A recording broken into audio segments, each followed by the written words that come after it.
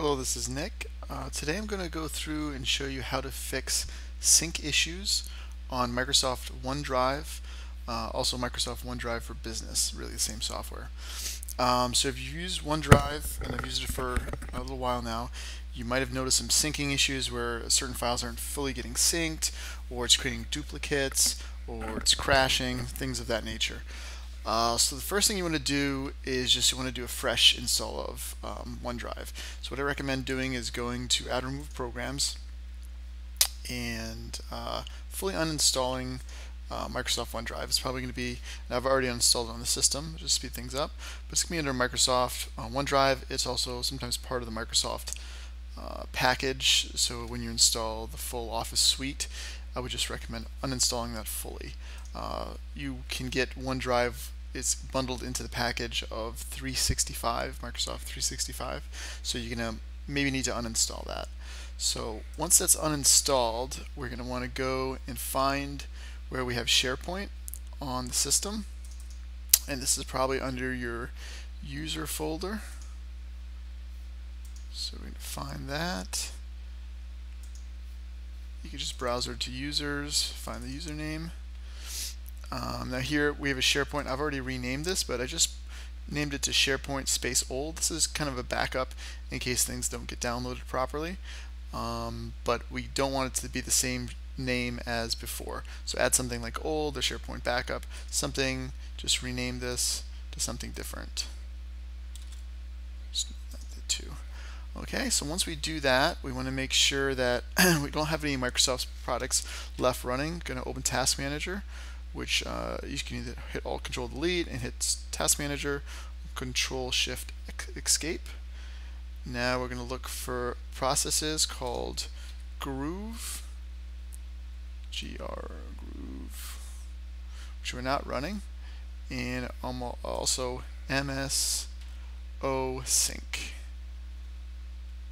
And I do not see that running. We can verify that also under details here.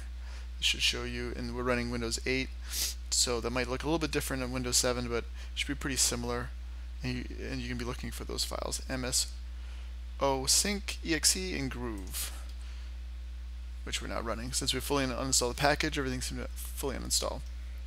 Alright, next we're going to want to do is hit Open Run, which you can just here type in Run, or Windows key R, and that's also going to open it up, and we're going to put in app data, percentage before and percentage after. I'm going to give you the directions also in the show notes. I'll have a step-by-step directions on how to do this. So now we're going to locate, actually we're in roaming, we're going to back up a bit, go back to app data, we're going to go to local, we go to Microsoft, I'm going to go to Office, and I'm just putting O on the keyboard to quickly jump there when I'm searching, and it's going to be, we're going to want to delete everything in here. So this is just some cached files, some things that could be causing some corruptions.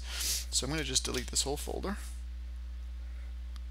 See, there's a lot of data in there, so that's got wiped out. I'm also going to go and delete this 15 here, or actually just the cache, offline file cache, both these.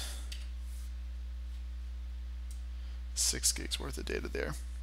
That will allow me, when I do a fresh install of the Office, everything will be installed fresh. There will be no files left over maybe from a bad download or corruptions.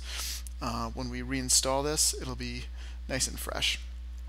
So after you've deleted that, we're going to basically restart the workstation, and then we're going to, I'm going to do a fresh reinstall of the full Microsoft Office 365 package, and just reset up the syncs how you had them before, and let that download fresh. Everything should fully sync, and there should be no more syncing errors or crashing of OneDrive. Also, a side note, even if you have Windows 64-bit, I do recommend that you install Office 32-bit, just because there's so many plugins that are 32-bit, for example, antivirus plugins, things of that nature, that will cause crashes. and sometimes they also attach themselves to OneDrive. So I would recommend installing the 32-bit version of Office. That maybe will solve some of your issues. Yeah, so I hope you liked my video. If you have any questions, please feel free to leave them in the comments, and if you have time, give me a thumbs up. Alright, thanks.